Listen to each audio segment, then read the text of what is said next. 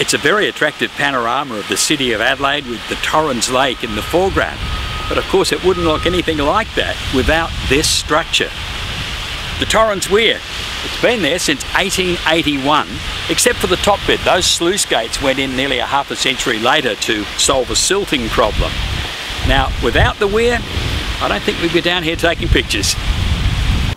The Torrens was a pretty stream originally. The Ghana word for it, Karawirapari, means red gum forest river. But with the capital growing on its southern bank, it was soon denuded of trees. It turned into an almost dry creek bed in summer, dotted with the odd smelly waterhole. Thank goodness for the passion of brewery owner and Mayor of Adelaide, Sir Edwin Smith.